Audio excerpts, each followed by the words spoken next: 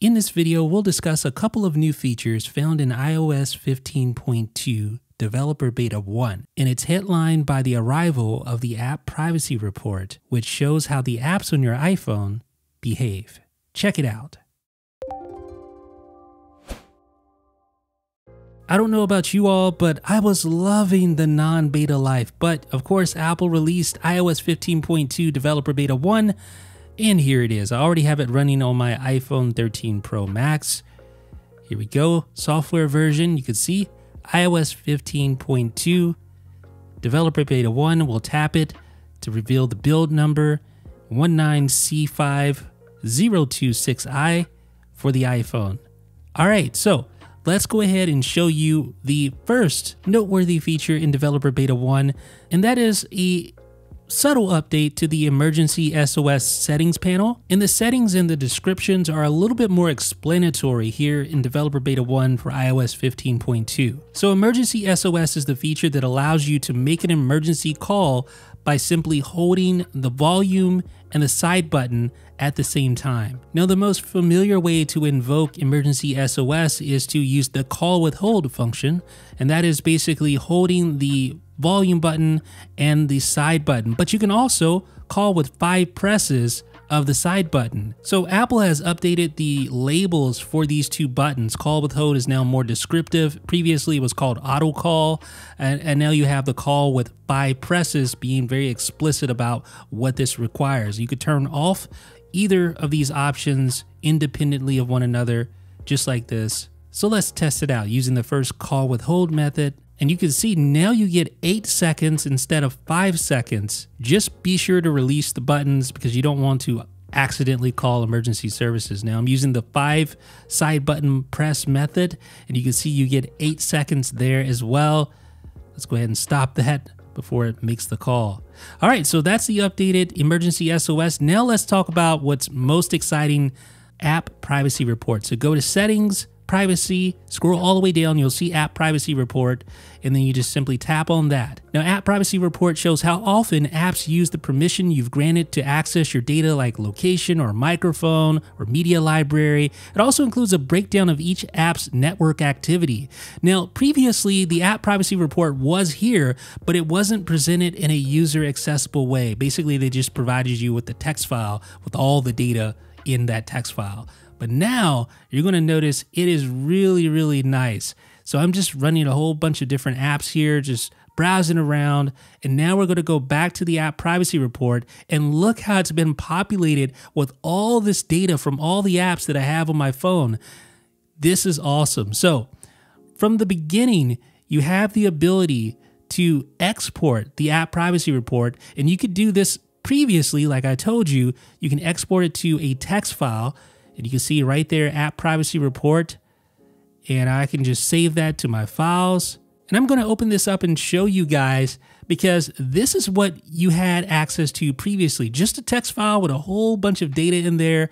The data was there, but it wasn't presented in a very digestible way for the average user to figure out. But now in iOS 15.2 Beta 1, you have all this beautiful data, and it's very digestible. You can see your data and sensor access for all the apps. So you can see the TV app here, access the media library just a minute ago. Well, a minute relative to when I filmed this video, of course. And then the weather app, access the location. So this really gives you super granular access details for all the apps on your phone. So really, you can tell whether an app has been on its best behavior or not. So the FaceTime app needed access to contacts and camera, and all these various other applications here. You can see what they've accessed and when they access, and this data is saved for 7 days. You can also sort by, so you can sort alphabetically if you want to do that, or you can sort by the most recent access in TV app 2 minutes ago, right? So that is super nice. So let's talk about app network activity. So we talked about the sensor data and all the various permissions. Now let's talk about network activity and see what the apps on my iPhone are doing. What domains are they contacting? Well, let's go in here and find out. So let's start with the App Store. It has 28 requests. You can see all the various domains that the App Store access there. You can see lots of Apple domains, obviously, right? So if you tap show all, you can see all of them. You can see the amount of times they've requested access to those domains, and you can see the actual domain name. And then you can also see apps that contacted this domain. So if you have multiple apps there, it could be indicative that the domain is combining your activity into a profile to track you. So previously we needed a third-party application to access this type of granular data to really see what was going on the iPhone. But now this is built right into iOS. So you can see here, accessing the app trailers. No big surprise there.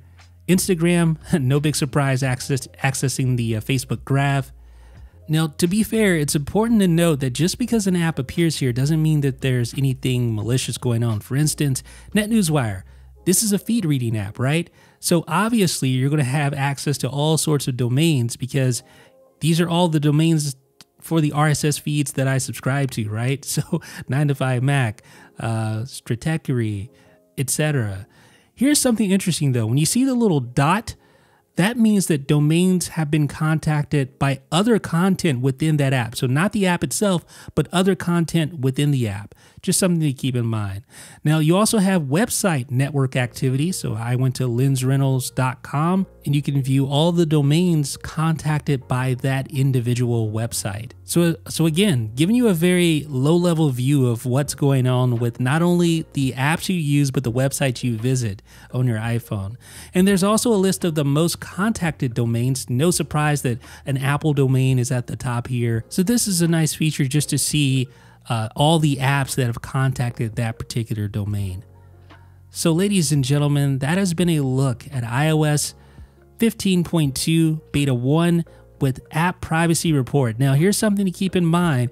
If you turn off App Privacy Report, all the privacy data that it's collected here will be purged and then it'll start over fresh when you turn it back on. So if you want to save that data, you're going to want to export using the share button in the upper right hand corner. But as you can see, any existing info on app activity will be immediately deleted and you can start recording app activity again simply by turning on the App Privacy Report.